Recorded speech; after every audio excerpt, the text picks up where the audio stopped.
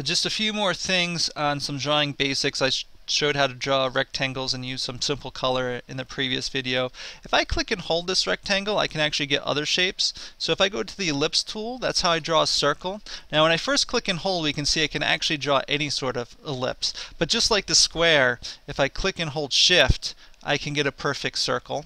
And if I click and hold shift and press Alt, I'll actually draw from the center point. So oftentimes that is a great way to draw a circle. Again, that's not anything I really want, but that's how you would do that.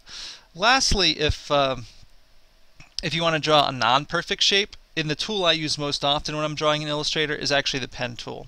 And the pen tool, again, there's lots of videos that show more in depth about this, but I can really click anywhere on the screen and get any shape I want. And if you know what you're doing, which is just clicking and holding, I can turn those lines into curves just like that. So again, the same color technique that I used in the last video, I can use on any of these circles or these shapes. I just can come over here, select on a different color, and change the colors of the lines, and select the line weights sort of the same way to get sort of any shape I want.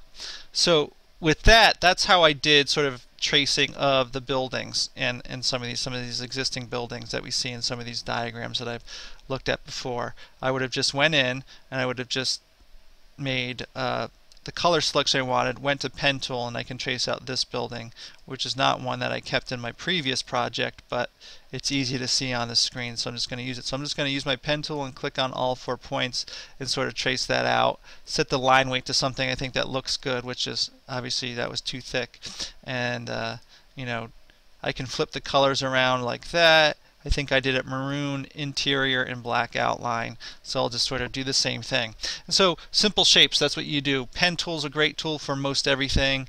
It's really simple to go and do. In the next steps, we'll look at some of the more diagramming techniques of how to get line weights and various other effects.